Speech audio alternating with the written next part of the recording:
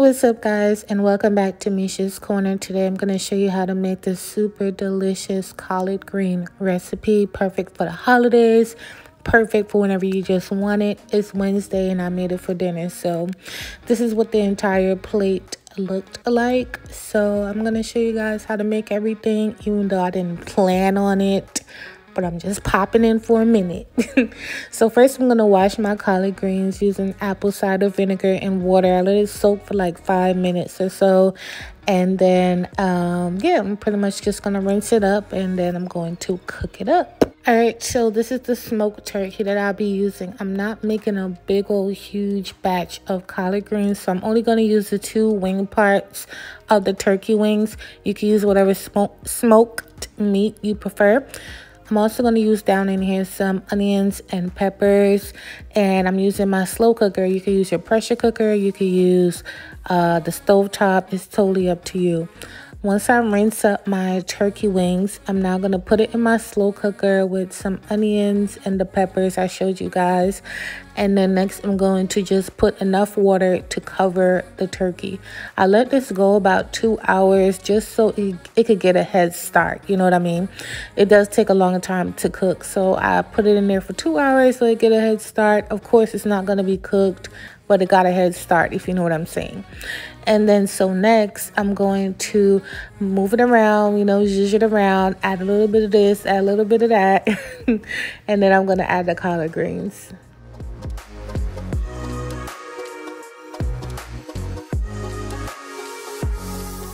Now for me, I'm not going to add all my seasonings in the beginning, but I am going to add the garlic. I only had garlic paste, so I used about 2 tablespoons of it. And I'm using 2 bay leaves and a half a stick of butter. Once I mix up the garlic all down in there, just like I'm doing here. If you don't have the garlic paste, use fresh garlic. No big deal. Now I'm just going to stuff my collard greens all down into my slow cooker. It looks like tons and tons and tons of it, but it is going to cook down. And after that, now I'm going to work on the wings. These are my washed and clean chicken wings. This is spicy, girl. If you don't have that in your house, I don't know what's going on. You need to have it in your house. Make sure you check out my link below. You want to season your chicken wings liberally, like liberally.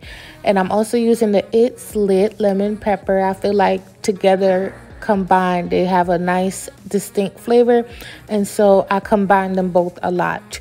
So now I'm just going to pop everything in the oven covered so it can make its own juice, and I'll show you guys that in a minute. This is the collard greens 2 hours later. So in total, the turkey has been cooking for 4 hours and the collard greens have been cooking for 2 hours.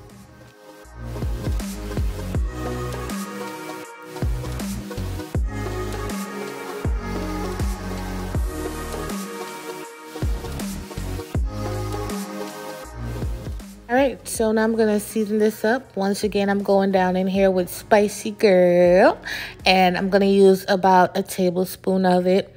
I'm also going to be using a tablespoon of chicken bouillon powder.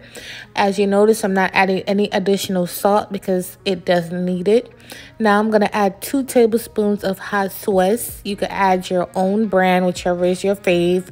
You could add that. I'm also going to add 2 tablespoons of apple cider vinegar. And y'all, first of all, the smell is crazy. I'm now going to add a half a teaspoon of black pepper.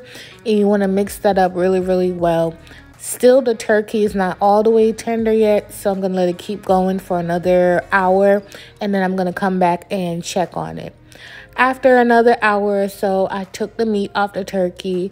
And this is what it looks like, y'all. This thing is delicious. And I've made, collard greens a few times. But this right here, I don't know what I did extra, honey. But it probably spicy, girl. I don't know. But this is so delicious. So, so delicious. And I'm happy I made it. It was very comforting. Now for the cornbread. Now, I know I told y'all this video was not even supposed to be all of this, but I had a little bit of energy today. I said, let me just record the entire thing. This was supposed to only be a collard green recipe, I swear to God. But now I'm going to add the flour, the cornmeal, the butter, the buttermilk, the salt, the baking powder, the sugar. All ingredient measurements will be in my description box. This is a fail proof cornbread recipe, better than your mama, okay? And don't argue with me. But you want to mix the dry ingredients together and get it nice and combined. Next, I'm going to add my eggs.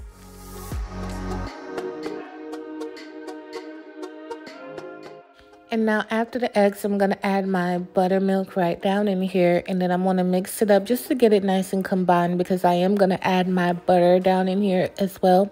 Look how bright and golden those eggs are. I love pasture-raised eggs. They're the best. If you got the extra couple dollars, child, you'll go get them pasture-raised eggs. They're really good. I added my melted butter, and now, ooh, child. And now I'm going to mix it up really well. You want to pop this in the oven, bake it off. You know how this goes. And then at the end, I'm going to brush it with some honey butter and, well, honey almond butter. And I'll probably make this recipe again when I come back with my Thanksgiving edition, which is in November. I am going to be on a hiatus. I know y'all don't like when I do that, but I have something to, do. And so this is what it looks like, you guys. I'm going to pop it in the oven and allow it to cook. Alright, so this is the chicken after 1 hour in the oven on 400. As you can see, the meat is falling off the chicken and I'm not even doing anything.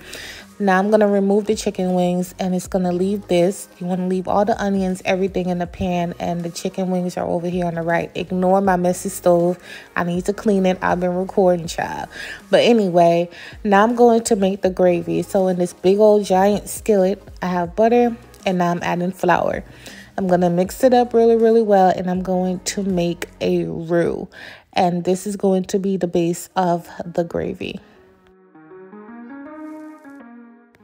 All right, after the flour cooks out, I'm going to add a couple tablespoons of the garlic paste and cook that out just like this. And I'm just going to cook it out for maybe 1 minute, just so it won't have like that raw garlic taste down in here. And then I'm going to add the juices, the onions, the peppers, the whole thing that was down with the chicken in the oven. Y'all do not get rid of any of these juices. They're really good in the gravy. So good. So now next, I'm going to add a swirl of water around the pan. I didn't have that much chicken juices, so a swirl of water around the pan, and now it's perfect. Next, I'm going to add a swirl of heavy cream, probably a 1/3 cup. It wasn't even that much, just a swirl. I'm going to add some Worcestershire sauce. I'm going to add Spicy Girl, of course. And then, but again, you could season this however you want to, you guys. You don't have to season it how I want, just season it to your liking. After it comes back up to a boil, now I'm going to put some smoked paprika because I wanted it. And then I'm going to put the chicken back in and let it cook for 5 minutes. The chicken is already done. You just want the flavors to marry. So just 5 minutes.